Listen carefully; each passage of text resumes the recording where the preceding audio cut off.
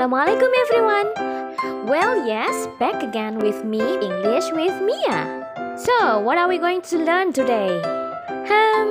Let's learn about the present perfect tense. Are you ready to learn? Bismillahirrahmanirrahim, and let's get started. Look at the example. It's a hot day. I feel so hot here. Don't worry, wait a minute. I've already switched on the air conditioner. Have you closed the window? Of course. Good job. Look at these sentences.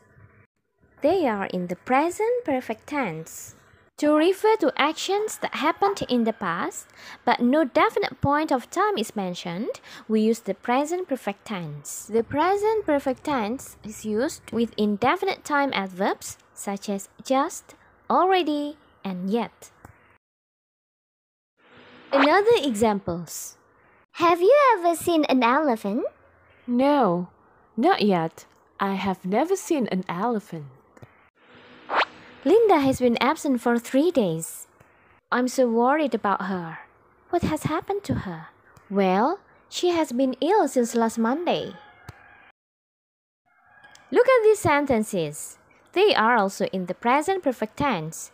They are used with the words ever, never, for, and since. What do these words show? Well, ever, never, and for show a period of time from the past till now. Since shows a point of time from the past till now.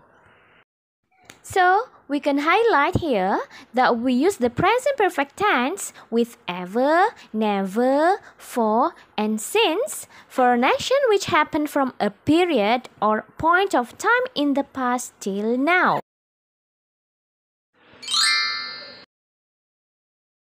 Now, let's pay attention to the verbs in the present perfect tense.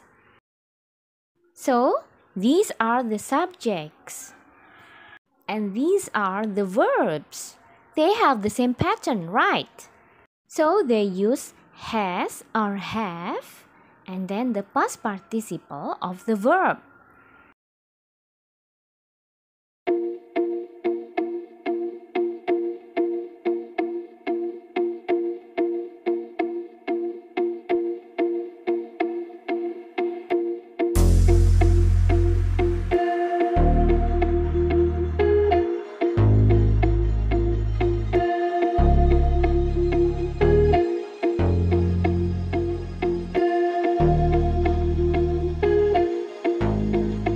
Now, do this exercise.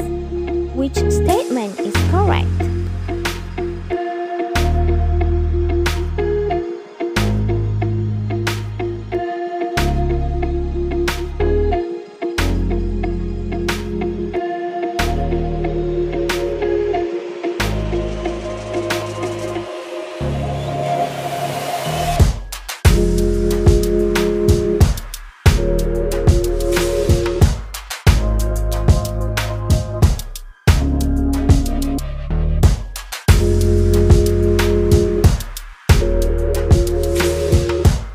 Well, that's the end of our lesson today. See you next time. Assalamualaikum.